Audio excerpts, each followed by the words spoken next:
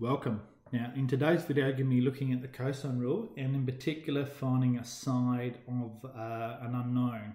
Now the cosine rule relates to basically having two sides with an included angle for that, and if you look at this blue stuff here, you might go, oh, there's lots to remember.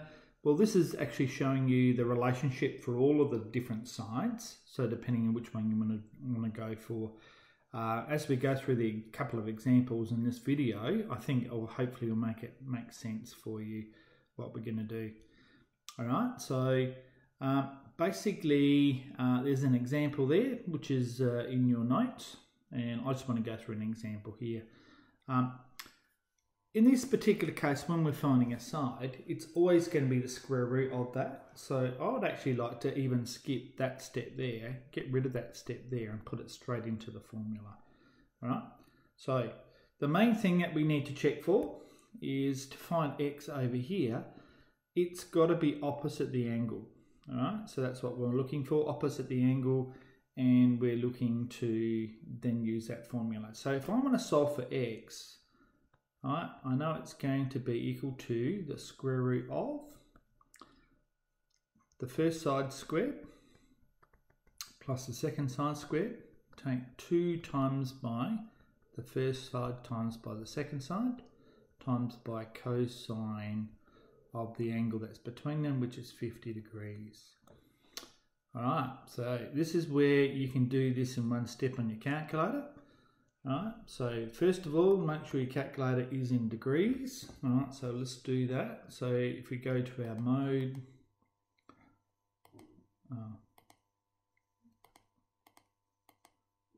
alright, so it's in degrees, so that's good.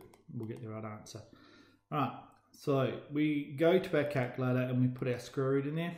Alright, so it's 15 squared plus 17.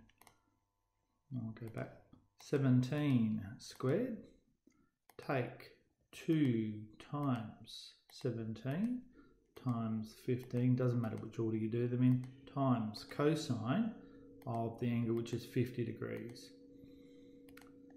Alright, so that's equal to 13.64 is what I'm going to do in terms of my answer. So 13.64.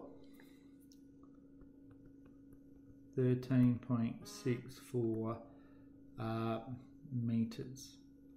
I'm only going to give you a mark for getting to that point of substitution, and I'm going to give you a mark for the answer there anyway. So I don't see the sense in writing an extra line there and now just putting a square root in there. I don't see the sense in that. I think put it straight into the formula. Now, got an example. Now, when we're talking about bearings comes into the whole topic throughout, okay? And it's not just something we just do bearings and then we do everything else. It sort of relates to questions and solving them in context. So here is an example of a question. A helicopter leaves heliport H. Its measuring instruments show that it flies 3.5 kilometres at a bearing 128 degrees true to a checkpoint C, and then it flies 5.2 kilometres at a bearing of 68 degrees to base B. Show that the angle HCB is equal to that, and then calculate the nearest distance. Alright, so this is related to the scenario. Now, when we're doing these things in here, most of these things when we're looking at bearings are going to use a concept of 180 degrees in a straight line. Right, so if that was 180 degrees in a straight line, well, if we know this angle here is 128, then this angle here must be equal to, what is it? Must be 52 degrees. Because these two angles here have to add up to 180 degrees. Alright, now that angle there and this angle here have to be the same angle. That's 52 degrees. Alright? So therefore, this big angle here in blue, that angle there is going to be equal to 52 degrees plus 68, which is equal to 120 degrees. All right, so that's what we've got there. Now, it's pretty simple if you keep things nice and easy for you. So what I suggest that you do when you're drawing these things is to draw a simple diagram with the information in it that you need to solve. I want to find this distance here, D. I know this angle here is 120 degrees. I know this is 5.2, and I know that's 3.5. Alright, so therefore I want to work out D. Obviously, angle inside two sides that you know is going to be the cosine rule, and I'm simply going to put that in there, 3.5 squared plus 5.2 squared.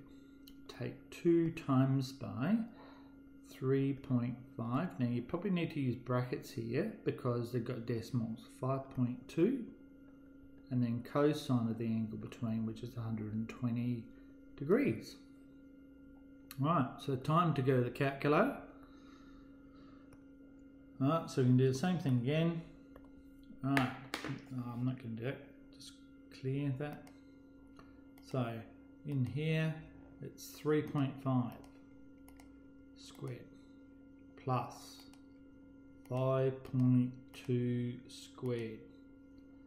Alright, take 2 times by 3.5 times 5.2 times cosine of the angle, which is 120 degrees.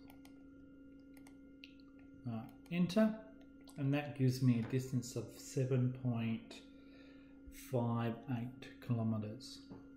7.58 kilometres.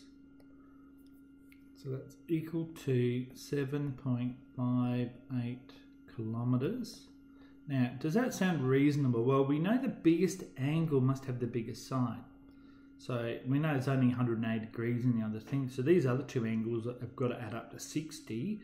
So therefore, we'd be expecting D to be the biggest side. If we've got an answer less than 5.2, we know we've made a mistake. So that's a bit of thinking about it. Again, it's a substitution. The formula doesn't look nice, but it's actually really easy to use.